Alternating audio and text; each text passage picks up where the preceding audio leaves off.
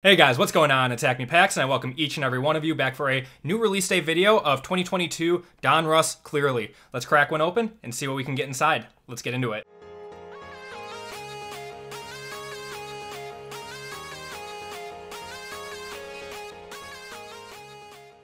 So this is year 2 now for this product. It's coming in at $160 a piece right now on Panini's website. It is an all acetate set, which some people like, some people don't. I'm kind of indifferent about it, but I do really like this set, and I think it comes in at a decent price point as well. So out of here, you are going to get it's a 100 card set, 50 base, 50 rookie cards. $160 a piece, like I said. Could go up, could go down depending on how the market receives this. Last year's product did drop significantly after release, but you know, this is a totally different draft class right now, and you know, the hobby is still strong, but it seems like hobby boxes have dropped in price overall. But this is a 16 box case, 5 cards per pack, 4 packs per box, so 20 total cards. It's a smaller box than normal, so it's going to be a quicker rip.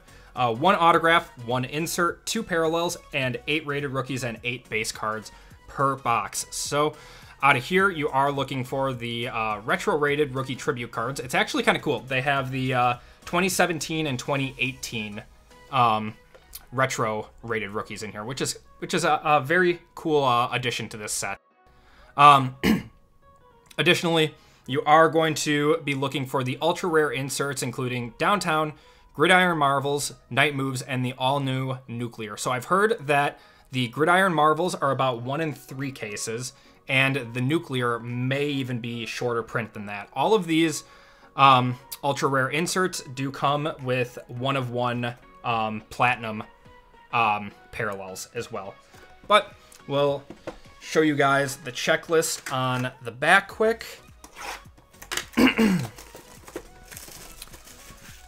So you have base gold, hollow mosaic, and then for the rookies you have the hollow rated rookie logo. Those are all going to be non-numbered. Then you have purple going down to platinum 1 of 1, so 175 to 1 on the parallels. So this is a, you know, I would say this is a shorter print set just because it is only a 100 card base set, but you know, only time will tell how much of this stuff was actually printed. You do have the chance for rated rookie autographs and a handful of vet autographs. The vet autograph checklist is very good for this product, but you are really looking for a good rated rookie or one of those big case hits, the 4 case hits. So let's break our box open, see what we got.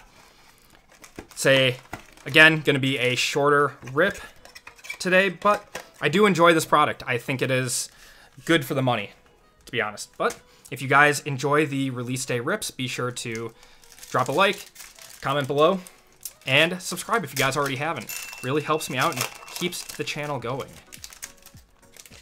So we'll take a look at the base card here quick. Oh, we got something behind that. So base card, obviously, it just looks like Donruss. It's the same thing that it did last year, but it is all acetate. Danger Russ there. Okay, so we're gonna have DK Metcalf on the base as well, and then we're gonna have a Matthew Stafford numbered out of 65 out of 75. I think that's like an orange or copper, maybe. Cool card there. I do like that the whole card is tinted. I don't remember if they had that last year or not, but very cool. Awesome. Rated rookies are going to be Pierre Strong and Sky Moore and Calvin Austin. I think we got an extra card in that pack. I won't complain. Awesome. Watch us only get 3 cards in this pack now. Okay, pack number 2. Gonna have Jamar Chase, Zach Wilson, and then backwards card to Patriot. Tyquan Thornton. Ugh, that hurts. Autograph is guaranteed by Panini on that one. So, man. This guy follows a lot of people, a lot of places. And, you know, it is what it is sometimes. just the standard rated rookie. Then we're going to have a rated rookie of Christian Watson and Jalen Tolbert. Jalen Tolbert, another guy that is everywhere. But nice Christian Watson for the PC. All right, we are really banking on a nice numbered card or one of the big inserts now.